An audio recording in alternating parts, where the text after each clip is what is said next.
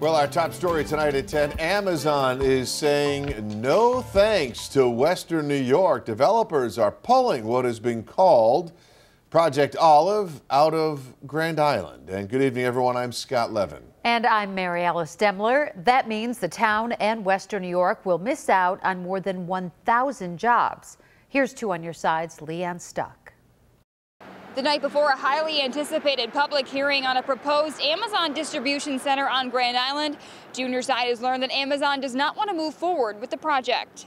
This notice was on the Grand Island website stating that TC Buffalo withdrew its application for the project, something Amazon confirmed to 2 on Your Side. A spokesperson said in part, "We have decided not to pursue a location in Erie County at this time, although we continue to explore opportunities to invest and grow across the region and New York State." Town Supervisor John Whitney said that developers told him they were not pulling out because of opposition to the project, but rather possible cost increases, Amazon's interest in other locations, and labor requirements from industrial development agencies. The 3.8 million square foot facility on Long Road has been a center point for controversy. Developers worked to sweeten the deal by offering the town $10 million in incentive funds for a community center and other amenities.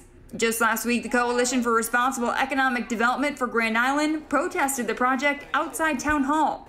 Tonight, a spokesperson for the group said, "We're very happy with this outcome, but we definitely want to wait and see that it is absolutely official."